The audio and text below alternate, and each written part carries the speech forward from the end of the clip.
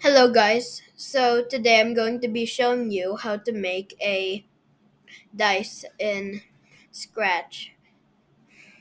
So every time you click it, it randomizes its numbers the on it the sprite. And this video is going to be very short because this is a very small project. So let's begin. Okay, so I'm going to be starting with the one green flag clicked, go to 0, 0. As you can see, I already have the sprite in my game project. So, as you can see, we have dice 1 all the way to 6.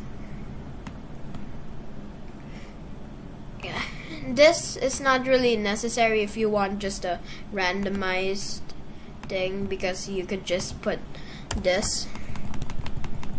But you know, this is just for a bit of style in your randomizers. So let's bring out a when this sprite clicked, and then repeat 9. Actually, just to be safe, let's put a show in here. Okay, so repeat 9, switch costume. Switch costume to, and then pick random 1 to 6. So it's gonna pick random from any one of these dice blocks. If you really wanted to, this works. So it will just randomize every time you click it, but I want to put a little style, so do that. And then as you can see, it's a bit fast, so I'm going to make it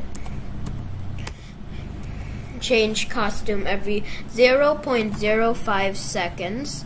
So as you can see, it's a bit slower. Maybe I'll try 0.1 seconds. Yeah, that works. And then if you want,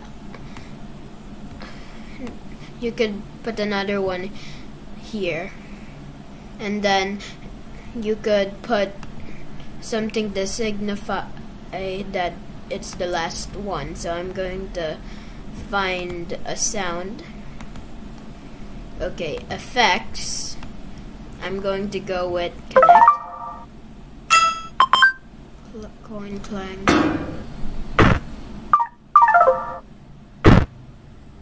Yeah, I feel like this is it's appropriate.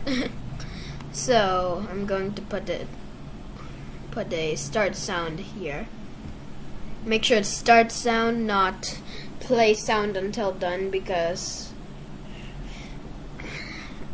it makes the timing kind of weird. Put it right before the last switch costume, pick random 1 to 6. So now when you hit the green flag, or you don't really need to hit the green flag for this one, but every time you click it, it switches its costume to a random number.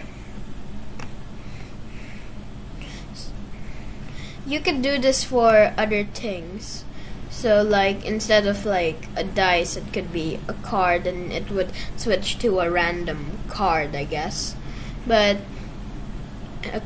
with a card, you probably wouldn't want to do this repeat. You could just do this.